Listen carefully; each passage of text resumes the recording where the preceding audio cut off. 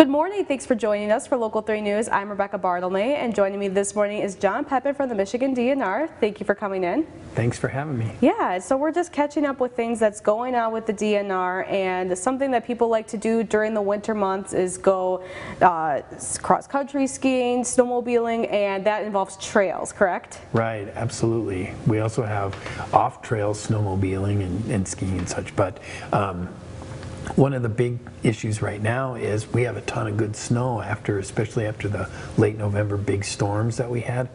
And so people from outside the area are asking if we have tremendous trail conditions now. But we do on one hand, and on the other hand we don't, because those storms also brought a bunch of trees down and a lot of tree limbs down and covered up a bunch of hazards like stumps and logs and things like that. And so we've had a lot of work with our trail sponsor groups out, and also some of our own crews out working to clear the trails. And even though the storms happened in late November, we're still working on that.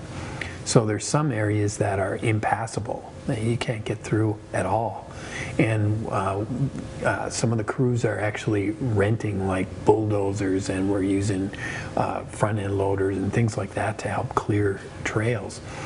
And so if people do get out on the trails, it's best to check ahead of time. In the Marquette area, Travel Marquette's got a website with all the latest trail conditions. That's a good place to check.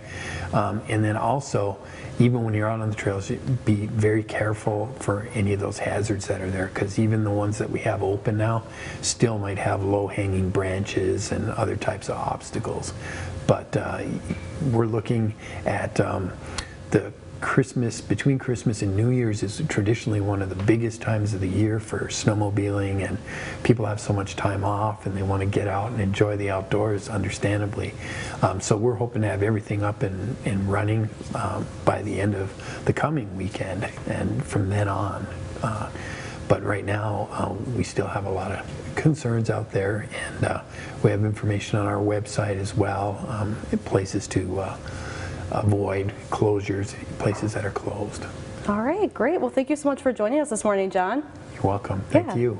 And for more information, you can check out our website, upmatters.com, and tune to Local 3 News tonight at 6 o'clock, 5 o'clock Central for more local news, weather, and sports.